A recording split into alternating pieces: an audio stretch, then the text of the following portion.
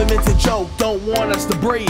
They wanna see us die of starvation and disease. They put us on this land for us to stay away. They don't wanna see us, they wanna see us locked away. Every day I walk down the streets of my city, I hear racism constantly and it sounds so filthy. Personally, I didn't grow up in a reserve. I grew up in a city where hatred occurs.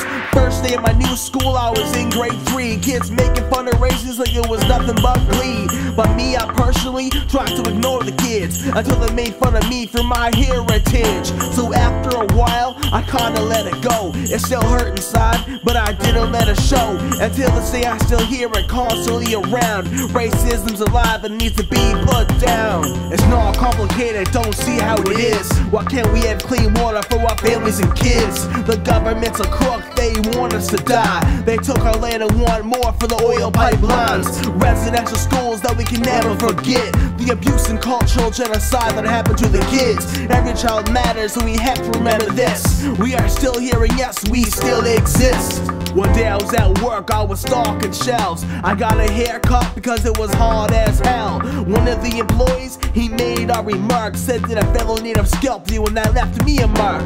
My feelings were broken and I was lost for words. I went to the break room to process what I heard. I was 16, so I called my mom. She came down like she was a full-fledged bomb. We went to my boss to tell what happened, and all he did was, he started laughing. He said 99% of people will find that funny. It's the other 1% that wouldn't, that 1% only. My mind was blown that they actually happened, and the fact that the boss was actually laughing, and the employee, he got off scotch-free, and racism was allowed by this company.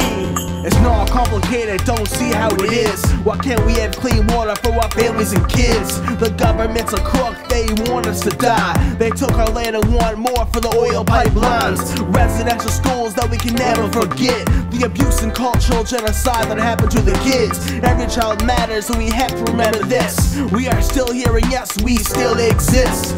So many of our women are missing and murdered. Unsolved cases that get thrown away and unheard of. We need some change, something for hope.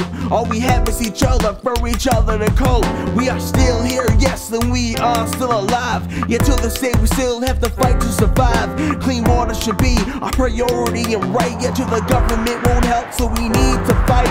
Fight for freedom, fight for the rights as others. We are people too, to all my sisters and brothers. The other day while I was watching the news, a politician had the dirty water and said it was safe to use. I felt like saying, why don't you take a sip? But I wasn't there and I know he definitely wouldn't do it. And people complained about the foreigners and refugees, but where did you come from? Explain that to me please. It's not complicated, don't see how it is. Why can't we have clean water for our families and kids? The government's a crook, they want us to die. They took our land and want more for the oil pipelines. Residential schools that we can never forget. The abuse and cultural genocide that happened to the kids. Every child matters and we have to remember this. We are still here and yes, we still exist.